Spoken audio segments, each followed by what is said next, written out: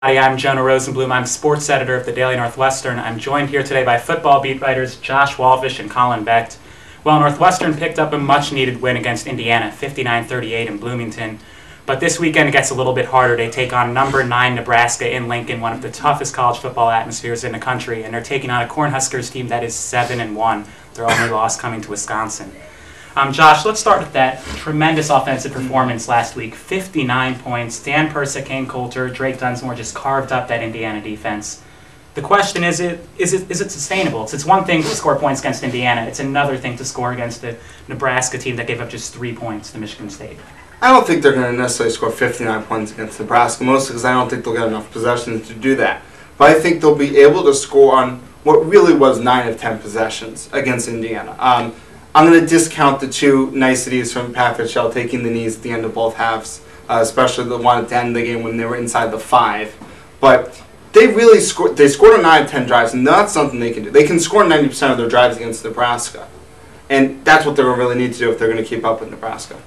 And you mentioned Coach Pat Fitzgerald being kind enough to kneel on a couple of plays at the end of halves. Well, speaking of kind, the Northwestern defense was really kind as well, weren't they? Because they allowed Stephen Houston, whatever, to go all over the field. They allowed Trey Roberson just to have free range on that field, which was, I thought, very kind to them. The question is, obviously there are concerns, and especially in the rushing attack. Rex Burkhead has had so much success this year. He's had 5.3 yards per carry, 12 touchdowns. Taylor Martinez, their quarterback, can also run the ball. Can Northwestern stop the run? Can they stop this Nebraska rushing attack? Well, if they can't stop Indiana's rushing attack, they can't stop Nebraska's rushing attack. Because both Roberson and Houston had over 100 yards rushing. And basically what Northwestern faces this week in Nebraska is improved versions of both those players. So I think Martinez will pick up yards, and I think Burkhead will pick up yards. I think Nebraska will be able to run the ball down Northwestern's throat. They won't need Martinez to throw the ball much, and it would just not be a good day for Northwestern's run defense. Very likely. And then going to Nebraska's one loss of this season. They're 7-1, but they did get pounded at Camp Randall Stadium up in Madison. The question is can Northwestern emulate Wisconsin? Wisconsin obviously plays a very different style of football. I mean, they've got more of a rush-based attack. But can Northwestern do what Wisconsin did? Obviously, they're going to be studying film. They're going to be trying to see what the Badgers did so successfully. Can they replicate or not? Well, I'll start with what Colin just said. There's no way the Northwestern defense is going to replicate what Wisconsin defense did against Nebraska. But going to the offensive side, you use the word pound, and that's something Northwestern can do. They can use that power rushing attack, which I know Fitz would love to establish against Nebraska, try to take time off the clock, try to keep his defense off the field.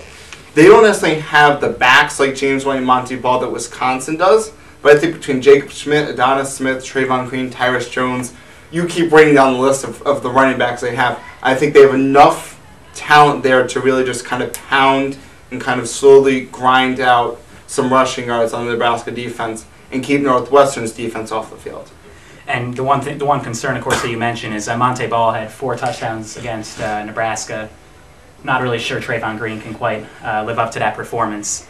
And then, Colin, I wanted to ask you a little bit. The Nebraska defense really struggled against Russell Wilson. And that was another key in how Wisconsin was able to hand Nebraska their only loss of the season.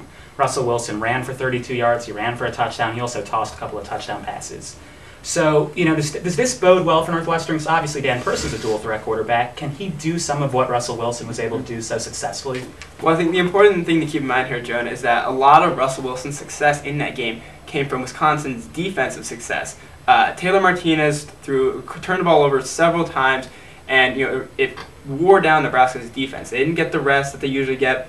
They were facing short fields, so that led to a lot of Russell Wilson's success.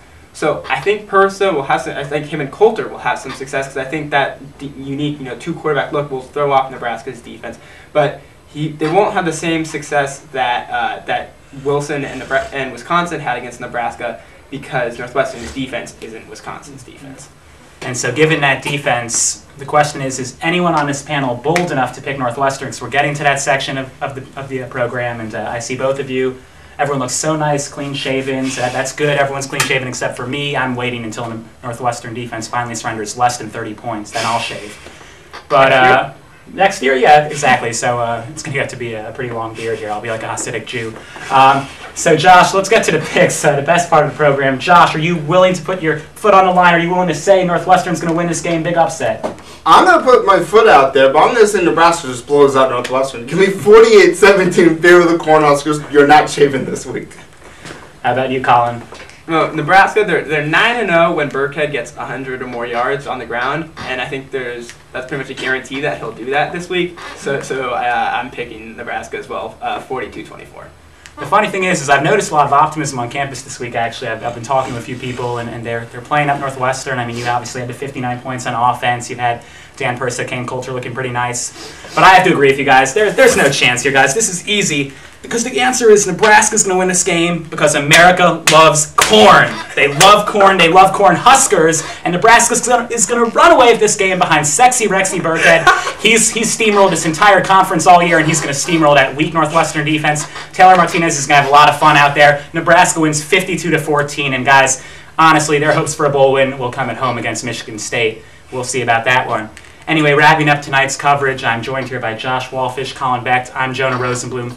Please follow us on Twitter @TheDailySports, and also check www.dailynorthwestern.com for all of our live coverage from Lincoln, Nebraska. Thank you so much, and have a great night.